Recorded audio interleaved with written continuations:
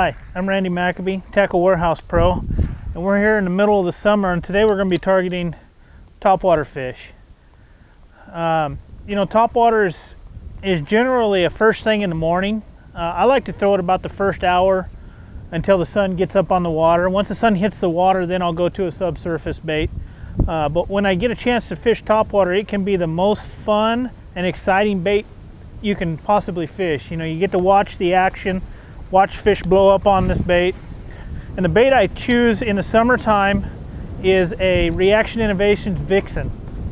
For the summertime bass, they're a little more active in the morning, so I like a walking bait, something I can move fast. And with the walking bait, you know, it's more of a rhythm type deal. It's a half turn of the reel and a pop of the rod, half turn of the reel, pop of the rod, and you just kind of have to play with it until you get that rhythm down. But when you get on a topwater bite in the summer, it is the most exciting way to catch fish. In the summertime with this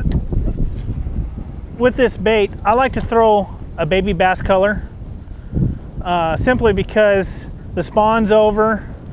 It's about the size of the first hatch of bass they have early in the year, and it looks like something on top of the water that's injured.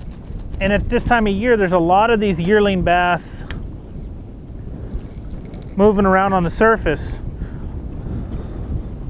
So I like to try to match the color of the hatch on that.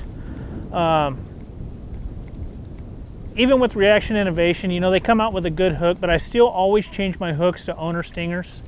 I just match the size. They're number 4s. It's a 3-hook bait, so I put 3 number 4s down the bait.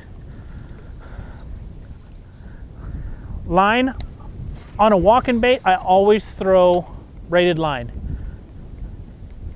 It's 50-pound Daiwa Samurai, simply because it's a low stretch line. It's a lot easier to walk the bait. It's a lot easier to cast far. If you got a fish that blows up on bait a long ways away, you can cast these things a mile. The rod I like to throw these on, it's a 7'4", 3-power rod. It's a Dobbins 734 or 733. And the 733, well, it has a little bit softer tip, because with the braided line, you need a little bit softer tip so you don't just keep pulling the bait straight. You need something that gives a little bit. It helps that bait walk side to side. The reel I use, it's a Daiwa Zillion. On the topwater, it's whatever. It's a 6'3" to 1. I find if I go to a faster reel, like I use on most of my other baits, a half a turn of the reel is too much, and I'm messing with the action of the bait. So 6'3" to 1 is just about perfect for the way I like to fish them. In the summertime, where I like to target these fish with topwater are usually main lake points or main lake pockets, because the fish usually push their bait up on a point or into these little main lake pockets in the summertime.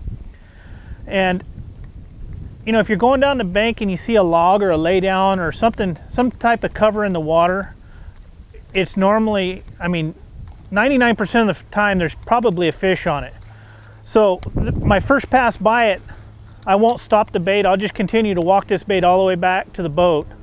But the second time, I may cast up on that log again, walk it to the log, and as soon as I get above that log, I might kill it. Just let it sit there for 4 or 5 seconds, start walking it again.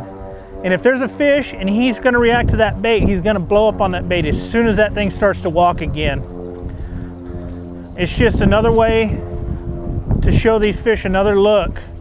If they're not going to blow up on it where it's just continuous walking, a lot of times they'll blow up on it when it pauses. It just teases them as it sits above their head.